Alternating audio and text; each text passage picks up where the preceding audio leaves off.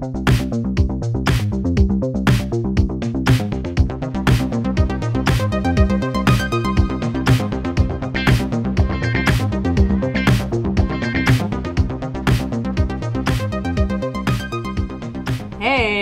Wonder Hussy here. I know a lot of my viewers are worried about me. You know, I go out into some of the remotest parts of Death Valley and the Mojave Desert into some pretty sketchy situations. And so a lot of my viewers are commenting that they hope I'm carrying a gun or a knife or some sort of protection. Because what about, you know, rattlesnakes, mountain lions, that kind of thing? Well, it just so happens that I have some really good friends that work for a company called Personal Security Products out of Arkansas. And they make stun guns, bear spray, pepper spray, all kinds of personal protection devices. And my girlfriend just gave me one of their brand new products. This is really cool. It's called the Hike and Strike. It's basically a hiking stick, which I already use when I'm hiking, but it has a 950,000 volt stun gun in the handle. So while you're hiking along and a meth head or a rapist or a serial killer jumps out from behind a boulder, you have a way to protect yourself. Okay, I mean, check this out. This is legit. This is made with a Zap stun gun, which is a real stun gun for real protection. Brand name is the Hike and Strike stun device with spike electrodes and a flashlight. It actually has 114 lumen flashlight in the tip as well. Really cool. Goes from 29 inches up to 56 inches, so it's adjustable. And it features these exclusive extreme spike electrodes. Pretty cool. Okay, so out of the package, you can see it just looks like your regular average hiking stick. You know, it's marked with centimeters or inches, I guess, so you can adjust it to your height. It has a shock absorber in it as well, so it's actually a pretty well-made hiking pole. It's got a rubber tip, a mud guard, because you don't want to get it wet. That's one thing. The Hike and Strike is not waterproof. Comes with a little reflective security band. And, you know, it's just an all-around sturdy, nice hiking pole for use hiking with a couple major modifications. Namely, there's a stun gun in the handle. Look at that. It says on the package, this is spike electrodes. These are Zap's exclusive extreme spike electrodes. Remember, this is 950,000 volts. Yikes. It comes with this little protective cap, right? So you don't accidentally hit yourself.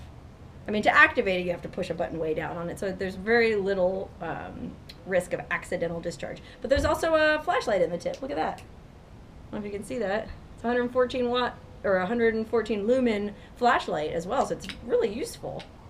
So you're hiking along, you know, enjoying a beautiful day in nature, and then all of a sudden, no, it's a serial killer way out here in Death Valley. Why? Well, with the Hike and Strike, you just grab it, flip it, and then you push this button here. Yikes, are you ready? Ah!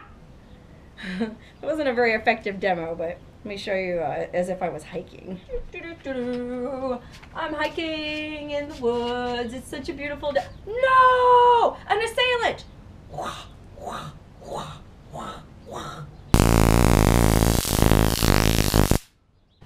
I mean, the sound of it alone and the frequency is enough to scare off, you know, most animals without even having to hit them.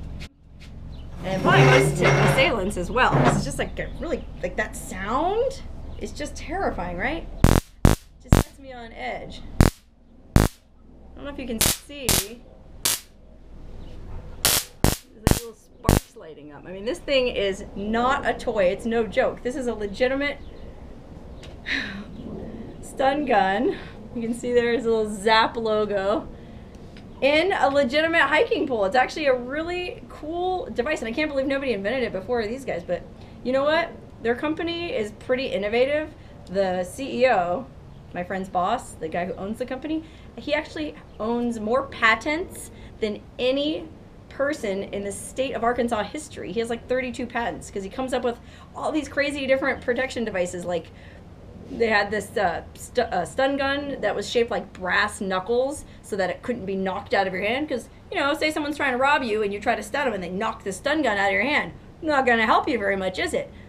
Not if you have the blast knuckles. You slip your fingers through the thing. And they had all kind of different stun guns. He's a super smart guy. And it was very generous of him to give me one of these Hike and Strikes. But he knows, they know, you know, if anybody needs one of these bad boys, it's me. And they were super stoked that I was going to share it with everybody on my YouTube channel. Pretty cool, huh? And what's cool also about this is it's one of the, if not the only stun gun that's also available in Canada, because Canada has a regulation prohibiting concealed weapons, right? So I guess a normal sized pocket stun gun is considered a concealed weapon and it's illegal in Canada. But because this one is so big, it falls outside those guidelines, and it's available for sale in Canada as well. So to my Canadian viewers, check it out, the Heikenstrike, or as they call it, the Heikenstrike. Sounds very German. Heikenstrike, Heikenstrike. Talk about German, that's pretty German. Okay, so I can't wait to try this thing out while I'm hiking. I feel like it'll be an amazing, invaluable addition to my outdoors gear. And I think it retails for $79.95, so it's very affordable if you're interested in getting one for yourself. The company is called Personal Security Products, and I'll put a link to their website at the end of this video. But I feel like, honestly, if I'm going to carry this thing around with me, I should know exactly what it does. You know, I feel like I should actually use it on myself so I can feel it for myself. Which is terrifying because it's 950,000 volts. That's a lot of volts, man. And it says in the packaging that if you hit your assailant for 1 to 2 seconds, 3 seconds, it's just kind of like a brief jolt to like scare them away kind of a thing. If you really want to screw them up, you hit them for longer than 4 seconds, or as long as you can maintain contact, right? So there's also a little diagram in the manual that shows you the best places to hit an assailant, like that will make the most impact on them. Like if you hit them here on the shoulders or anywhere in the torso or in the groin area, that'll stop them. But I feel like I should at least like zap myself in the leg just a little bit so I can know for myself what it feels like. I don't have any photo shoots coming up for 2 weeks, so if it makes a little mark on me, I'll survive. I'm just frankly terrified by it. I mean, listen to this. It's gonna hurt, man. But I feel like in the name of science, I have to do this, right? Oh, let me see. Oh God, I'm so scared. All right, don't laugh. Oh man, this is gonna be terrible. Ah! I only hit myself with one of the electrodes. That was cheating. Let me do it again. Oh my God. Oh, this is so... the worst thing I've ever done. I'll do anything for you guys. Ow! Man, that would definitely stop me in my tracks. Yikes. I mean, realistically, I did it very quickly and it felt just like somebody snapped a bunch of rubber bands really hard on my thigh. But, oh, holy cow, I can definitely see this thing stopping somebody in their tracks. Especially an animal. I mean, like I said, the sound alone would be enough to deter most animals. Let me try it one more time, though. I just want to make sure you guys realize, I'll do a close-up, that I actually really stunned myself with this, because I know a lot of commenters are probably going to go, oh, you didn't even really touch yourself. Well, guess what? I did. I just touched myself on YouTube. Wait a minute. That sounds bad. You know what I mean. Okay, hold on.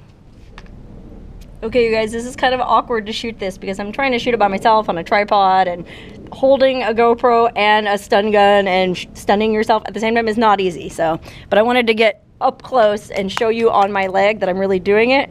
So you have to trust me that this face is actually connected to this leg and it's not just some prop leg. Okay, you ready? Oh my God, this is gonna be terrible. I'm gonna do it right here on my thigh, okay? God.